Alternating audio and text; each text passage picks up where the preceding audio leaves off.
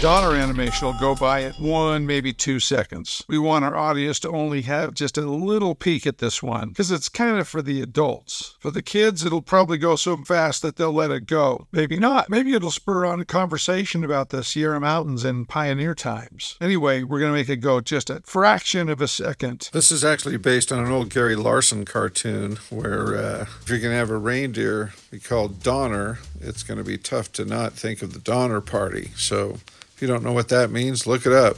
Animation-wise, we're just trying to keep the speed down. We don't want to have the hand go to the mouth extremely fast, so we make small incremental movements, one picture at a time. I'm going to lean the deer back each time as the sandwich gets closer to the mouth. We've got to make sure this is set to 15 pictures per second so we can get a decent slow motion move towards the mouth so it doesn't go by too quickly.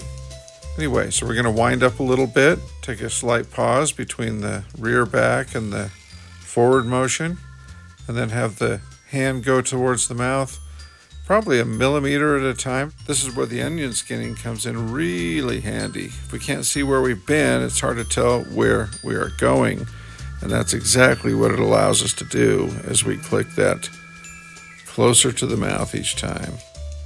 Again, all we're doing here is leaning the head back a little bit and the foot back a little bit at the same time, but the foot is gaining speed on the mouth, so it's getting closer with each picture.